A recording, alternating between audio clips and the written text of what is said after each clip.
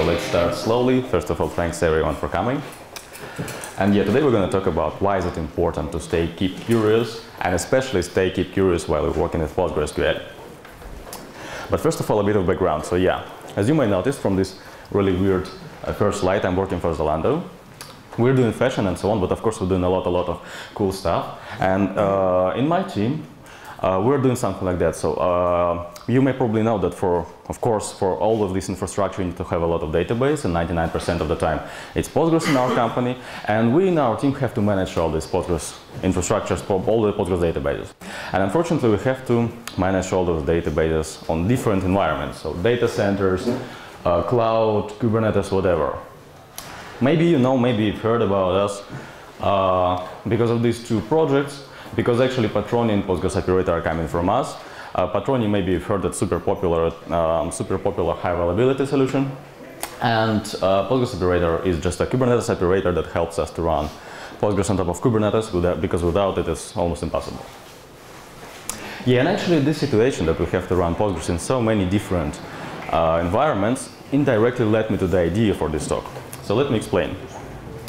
Let's imagine just an abstract situation. We have some database, and then we suddenly want to know what's going on inside. Usually it's pretty straightforward. We have this PG start views. We can get pretty much whatever information we want, how many sequential scans, images, whatever happening, and people are aware about it, they're using it, everything's perfect. But now suddenly people realize, aha, but we're running our database on top of some Linux installation. What do we need? I mean, there's definitely some layer of complexity here. We need to also monitor it somehow. We need to know something about it. So they scratch their head and saying, okay, let's measure something global. Let's measure CPU utilization and I/O utilization, for example. Good, but okay. And then suddenly they realize that they run not only on top of Linux installation, but they also run within some container, within some C group. And they again scratching their head, but they're still, already at this point, it's not clear what to measure for them. They've read some blog posts, they've read some documentation, but again, there is no practices for databases explicitly what to do here. And then we go even deeper. We realize that we run on top of some virtual machine, and people are getting completely confused by this point. And then eventually it turns out that this virtual machine just one node on a Kubernetes cluster, and people are just lost what to do here. And what happens usually, and I've seen it many times, at this point people are saying, okay, we're doing business here, which means we don't have time to spend time on this interesting small issue that we're finding, and we're just going forget about them, restart database or whatever. And usually it's really bad because people are losing the knowledge they can acquire. Well, first of all for community, the second one for them or for their model, because this problem most likely will appear anyway in the future, maybe less visible or maybe more visible, and it's definitely not the right approach.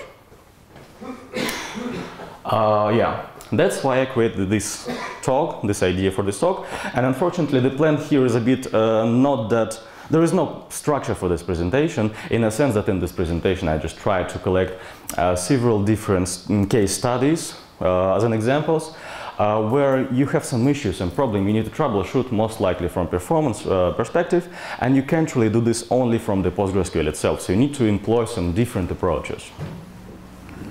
So yeah. First of all, let me explain. As I said, we cannot extract sometimes all the information from the Postgres itself, and that's why we need to understand what else can we use for these purposes. And the first one, I would really encourage you, it's a source code, because I would really encourage you to read the PostgreSQL source code. It's amazingly documented. And for Linux kernel also, I mean, of course it's a different beast, but at the same time, almost all the new stuff is also quite well documented. And the rest of the stuff, if you actually wanted to get some structure for the slides, accidentally these three items are kind of corresponding to the structure. So we're going to talk a bit about how to use simple tools like strace, well, GDB not exactly, but perf profiling. Then we're going to little bit explore what Linux kernel itself provides in terms of these procfs and sysfs and so on. And eventually we're going to talk about a little bit about extended BPF and how to use it in the infrastructure. Yeah, and the first case study is really simple, but at the same time annoying, and we've stumbled upon it many times, unfortunately. It's this error. Maybe you've seen already that before, when we cannot resize shared memory segment. And it's really stupid, and the problem is, since it's an issue, it's like an error, you cannot really troubleshoot it from the Postgres itself. So what you can do about this? Pretty simple. You can take strace, If you're using modern enough version of strace, there is a -k with leap unwind that provides you, I mean, for those of you who don't know, strace is a tool that allows you to monitor which exactly system calls your application is doing. And -k allows you to show which stack trace led to this particular system call. And if we're going to attach to our Postgres backend that is crashing, we can see nicely that first of all we're trying indeed to allocate some shared memory, which was too big, and it happens from some parallel execution. And indeed, this error happened to be appearing only on the PostgreSQL 11 when finally parallel worker starts to work properly, and only on big analytical queries. But there is another small thing why we cannot allocate this stuff. Well, obviously because of something not Postgres related. Docker by default limit, unfortunately, def SHM to 64 megabytes, which of course sometimes not enough for big analytical queries. Simple, straightforward tool, and simple, straightforward answer for this use case. You may say that it's kind of a hack in a sense that, yeah, of course, it's like a problem, error, you cannot troubleshoot the problem from the tool itself. So here's another example, more performance related. There is such thing in Linux called virtual data stamp objects. It's basically a nice thing that allows us to make some system calls like get time of day or some other time-related calls, system calls, without actually switching to kernel space. You can imagine that switching to kernel space, of course, is an overhead, and switching, if we can avoid this, it's pretty nice. And normally it works, except the situation when it doesn't. And you may learn about it, for example, that it turns out that some hypervisors does not support this feature, unfortunately. Most notably, for example, Xen. And if you know that M4 generation of instances and a 4th generation of instances in general in AWS is running on Xen hypervisor, which means that if you run Postgres there, you're doing a lot of those queries like real system calls, which means that you're getting an overhead. So how can you realize if it's a problem for you or not? Again, super easily. You can take a trace attached to your backend and then see if you're doing this kind of system calls, because with virtual data stamp object you're not going to see them because there is no real system calls happening. So here how you can, with pretty simple tool, just trace, reason about performance. And if you want to go into more details, there is a nice blog post about that called "Too frequently used system calls are 77% slower," and blah blah blah, and all about this stuff. Okay, and if you happen to see my presentations about this topic before, you maybe know that usually at this point I'm showing this example about CPU migrations and so on, but literally a few days ago I decided that it's too boring, especially in a view that now we have something more interesting and nice to talk about. Something called memory data sampling vulnerability that happened to be released just a few days ago. And in fact, Anders Freund already posted really nice analysis of this problem and really nice analysis from the performance point of view. You may want to read it in Hackers. But here I'm mostly repeating after him. But with a different idea, I just wanted to show you that, for example, you have this situation, there is a new CPU-related vulnerability, there is a mitigation from the Linux kernel, and I'm going to show you how you can verify on your own whether it impacts your database or not and how much. So for those of you who don't know, that's another CPU vulnerability like the Spectre from the last year and so on. And basically for that there is of course already a patch for Linux kernel, and of course this mitigation of this vulnerability. For that mitigation we have to do a little bit more bookkeeping, which means there is an overhead. How can you figure out how much of this overhead is happening? Here we can deploy something more powerful, perf. So we can try to profile our application, profile our PostgreSQL. And perf provides really nice thing called perfdiff. So you can take a perf record from the first old database, from the new one on the new kernel. So here basically, yeah, what I've compiled, I accidentally have a latest master of Linux kernel. I was running it with these patches inside KEMA virtualization, QM virtualization, and with Postgres inside. And then you can see if you run Postgres there, you can see that suddenly this call starts to take incredible amount of time. Taking into account all the changes is like 25%, so which usually not happens like that.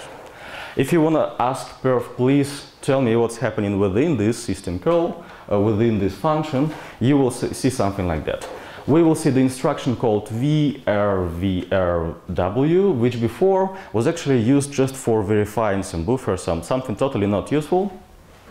But with this patch, it actually starts starts working in a bit different. So if you're going to update your microcodes for Linux kernel, this instruction will flush your CPU buffers, which means that of course it will incur significant amount of overhead, and we can see that this instruction, it wasn't there before this patch, and we can see clearly via perf diff that it's there, and that's exactly how much our application is struggling with performance because of this patch.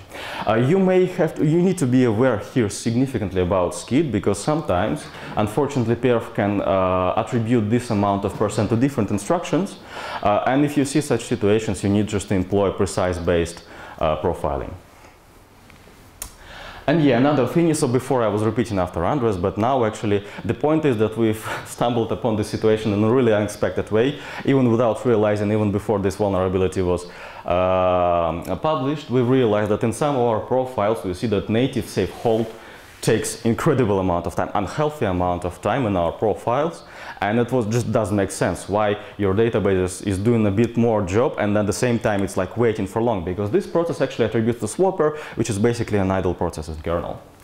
And of course here you can deploy another source of truth. It's a Linux kernel, and obviously with this patch we can see that this thingy is actually being called clear CPU buffers to mitigate this vulnerability again within a native safe hold, of course. So that's if you want to, for example, run your database on top of hypervisor, you may not see this instruction directly, but you will see this side effect of this problem in this way. Yeah. Another nice example how you can exploit perf is, for example, huge pages. I've chosen this example as this study case just because these huge pages somehow happen to be a relatively mysterious area. People not always understand how does it work, and they're sometimes coming up with some strange theories. And here again, well, we're talking only about classic huge pages to limit this thingy. And here again, we can deploy this first of source of truth. We can go and read documentation. In the documentation of the kernel, it says that huge pages, you can benefit from them because TLB, transaction look-aside buffers, misses are going to be faster and less frequent. So we have this theory, we have this case study, we have a theory. With huge pages, TLB misses are going to be less frequent. How are we going to prove it in our particular setup? So for example, we have a PostgreSQL and we want to prove that indeed in our case it's like that. Super easy. Here I've provided two experiments. The first one, I was running Postgres with a regular PG bench with a read-write workload, and then I was recording TLB load and store misses. And for the second time it was totally the same, except that huge pages were turned off. And the memory was not actually that much, it was consuming about 8 GB, but nevertheless it was enough to see this difference. And here we can see that it's about 90% less for load and 29% for stores misses. Indeed, we have less for huge pages turned on. And from this situation we can already figure out how much this difference of exactly one parameter affect our latencies, for example, of PG bench. So it's really nice example, because usually what people are doing, they're running PG bench and then they're comparing some results, but then at the same time it could be easily that you forgot about something or misconfigured something, which means there's going to be a noise from totally unrelated stuff you want to measure. So in this case you can measure something explicitly, you can prove it, and then from this you can go on. And another last example with perf is about log holder preemption. The thing is that if you, most of us nowadays are running database inside some cloud, and it turns out that for clouds, for virtual machines, for hypervisors, there is such problem called log holder preemption problem, and it's such a huge problem that CPU vendors, Intel and AMD, they've created their own solutions on the CPU and hardware level for this problem. So let me show how does it work. What's actually the problem? So let's imagine we have a hypervisor, and then this hypervisor exposes 4 different virtual CPUs. And 2 of them are right now running and 2 of them are just idle. Well, not idle, they're preempted. And now imagine that we are doing some Postgres workload on top of these virtual CPUs. So CPU 1 is doing some real workload, and that happened to be that CPU 2 is waiting on spin log for this particular workload to be done. So whatever, we need to get transactions committed or something like that. Normally it's not a problem, because spin log or whatever else could be super short, and it's not a problem at all. But then it could happen that hypervisor will decide, okay, C1 got enough time, we need to preempt it and get some time to another C4. And what happened to be before totally small amount of time on spin log, well, happened to be, I don't know, unexpected amount of time, and totally more than we expected here. And this problem is, as I said before, big enough so that Intel and AMD CPU, they have this functionality called pause loop exiting that will prevent the situation. So now we have this theory. We have this feature in our CPUs, and we want to know how much does it affect our performance on database. Again, we can do this super easily.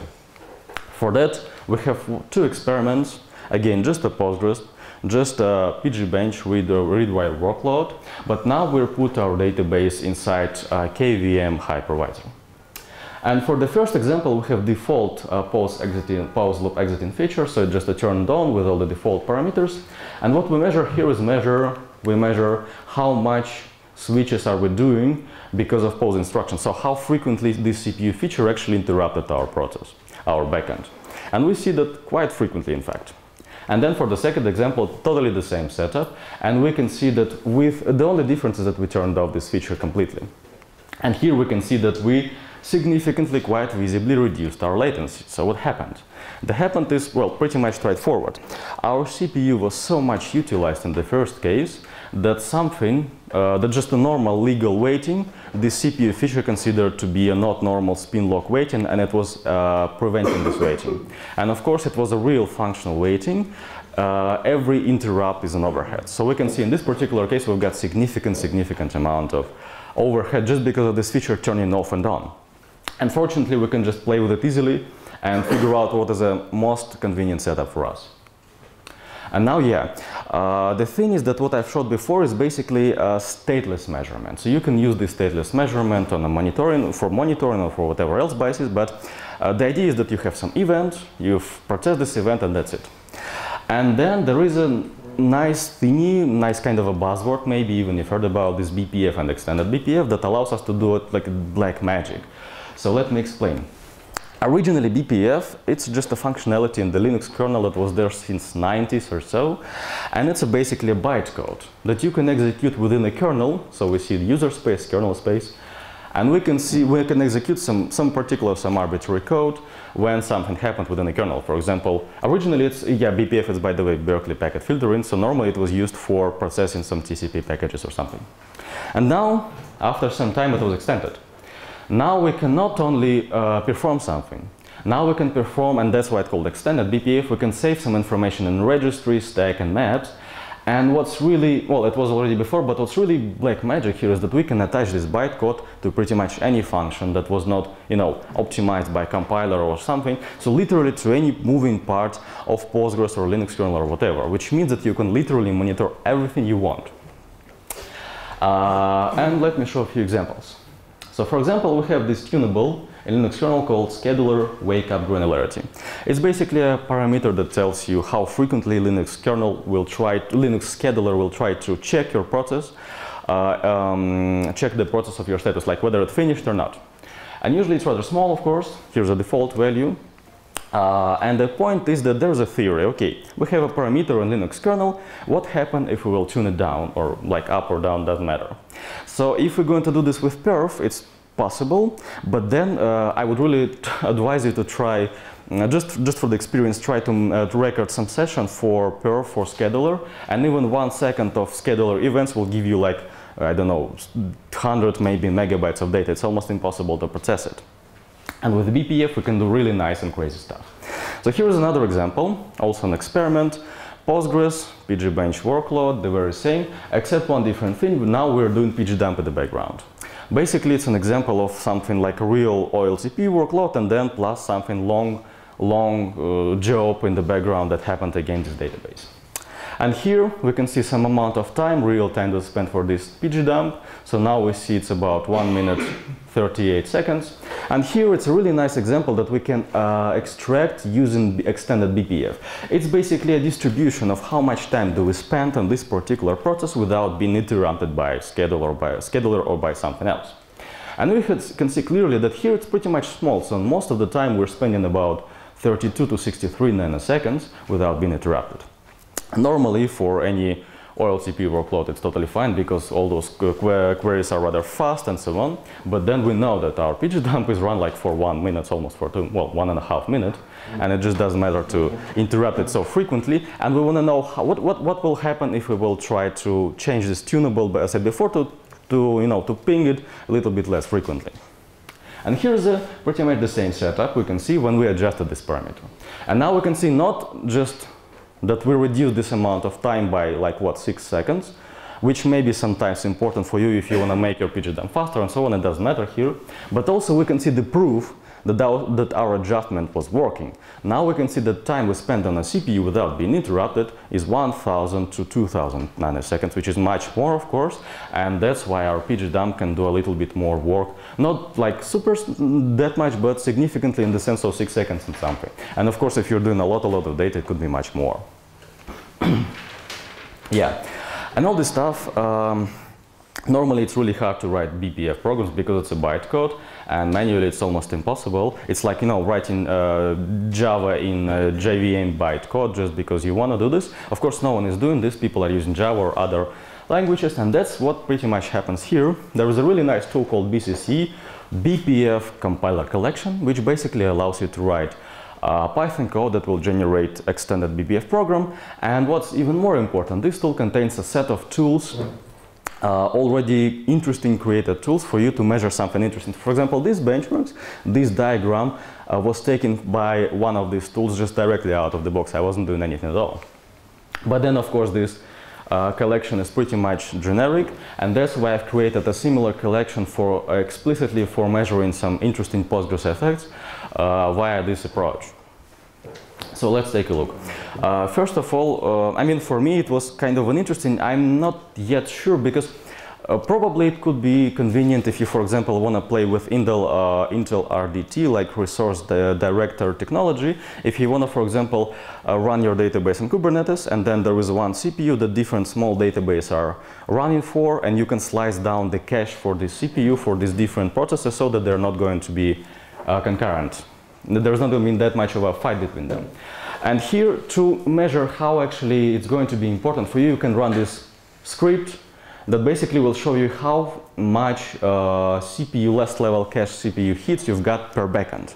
So per backend, in this sense, it's really mind-blowing, because of course you could do the very same number before per in general, per Postgres, or like per, well, different backends with process ID, but now you can do this per even just get a query itself, which is really mind-blowing. Or remember this one about shared memory.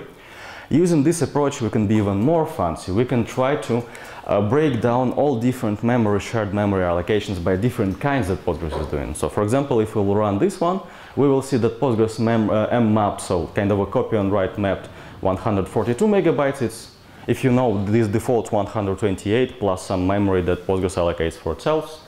And then we allocate some 68 bytes for anonymous memory, which is basically a pointer to the real, finally, shared memory segment. So pretty much nice and simple, and we can see all this breakdown and understand how much shared memory consumed by Postgres.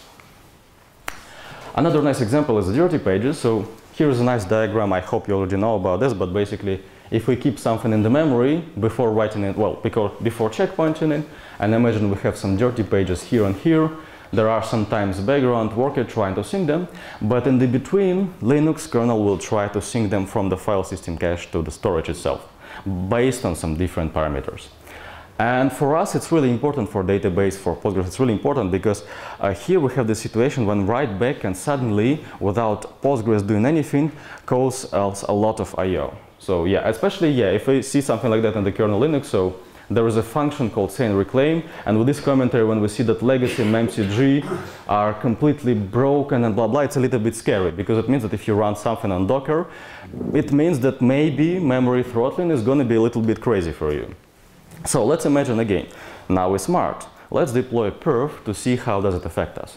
So we can deploy the perf, we can see, from time to time we have this spike. So this is basically a graph that shows us how much page written we have while recorded via this command. So we just recording one event called write back written pages. And here we can see that from time to time we've got these spikes that are corresponding to this line. So because of background reasons, we want to flush everything. We reached our limit, Linux kernel will try to do a lot of I/O. Normally it's not a problem, because if you have SSD or like NVMe or whatever, you have several queues and you can write to them in parallel, so Postgres will still have some capacity to write. But then it could be even really worse. because there is a thing that basically Linux kernel can inject I/O timeouts to your backends.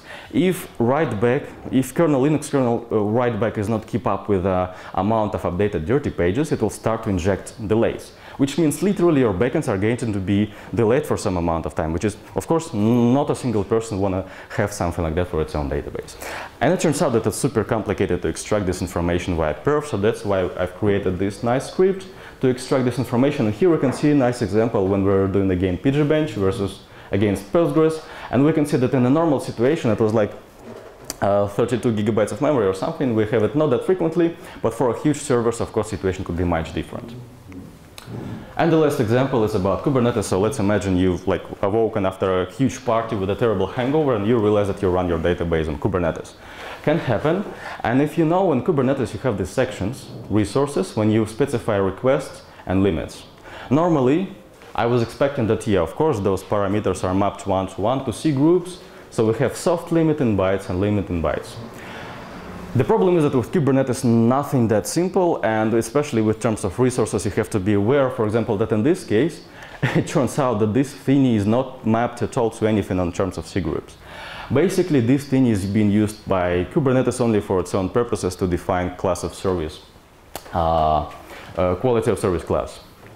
So, okay, now we have the situation. We don't have soft limit. My theory was, aha, it's good for us. It means that we don't have this problem when we're kind of running out of memory and kernel starts to do some memory reclaim. Because of course memory reclaim, it's from time to time could be rather expensive. Not probably super much, but if you have a lot of memory, it could be. But then I was wrong. And I was wrong, and I could prove it with this approach, with extended BPF script, because there is something called memory pressure, especially memory pressure on C group level. Basically, it says how much pressure for the memory from the application side kernel is experiencing right now. And it turns out that if this memory pressure is too high, kernel starts to reclaim pages anyway. And again, it's super hard to extract this information by default, especially on the global level. And that's why I've created this nice script that shows you this information with a really nice metrics here. And at the same time, we have this also super cool thingy. Basically, you can say, please show me this particular metric against this particular container, which is really cool because normally such a global metric is hard to collect, and usually people are collecting them only over the whole machine. And yeah, the last part about a bit of infrastructure. So if you want to play with this functionality locally on your laptop, it's super easy. Basically, you need to make sure that you have turned on these parameters in kernel, but normally all the modern Linux distributions already have this turned off by default. And you also most likely have by default debugfs turned on. If you want to run it in container in your infrastructure, it's already a little bit more complicated. The problem is, first of all, you have to make sure, even if you're using perf, you need to make sure that you're using correct debug symbols, and you need to probably copy them. If you're using Debian, you need to copy them from userlib.debug. And at the same time, you should not forget that you have to run Docker with privileges that allows Docker to run all the commands we need right now to tracing. So usually for perf, it's pretty straightforward. You need to specify only ptrace, but for BPF, unfortunately, it's better just to run it with privilege node, and sometimes it's not that nice because people are trying to avoid this, but it's necessary for this particular case. And the most trickiest part was Kubernetes because, again, you have to provide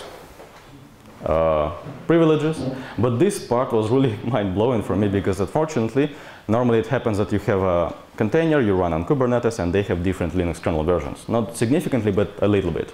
And normally BPF does not work in this case because BPF requires exact match one-to-one, otherwise something may go wrong. But you can override this by providing this nice environment variable. And the last part is about how to break. So all I've told you about is like really powerful approach, and you can do almost everything you want, and you collect all the metrics you want, but at the same time it's super scary because it's something that happens on the low level significantly. And it's super easy to break something. For example, this is an example when I was trying to collect some data about how frequently one particular trigger in Postgres was called with some particular arguments. And I've created this user probe, I've run it, and then I've got crashed backend on the real production database because this data was null. Somehow perf unfortunately could not resolve this in the memory.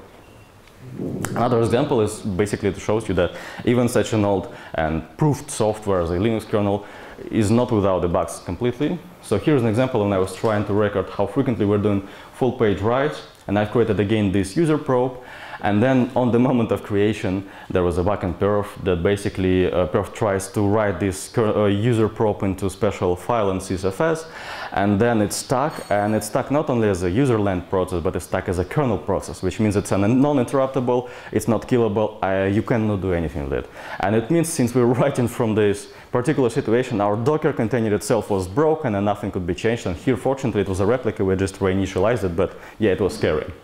And the last example, it's just a screenshot from the BCC tracker that shows that you can easily get, for example, a kernel panic from using this tool. This one is pretty much old, it's for Ubuntu 4.4, so, Ubuntu 8, I don't remember which version, but Linux kernel was 4.4. So it's relatively old, and it, of course, was fixed, but still, if you want to use something like that, you have to be careful, and it's another example of this statement. Yeah, and at this point I'm done, and I hope you have a lot of questions.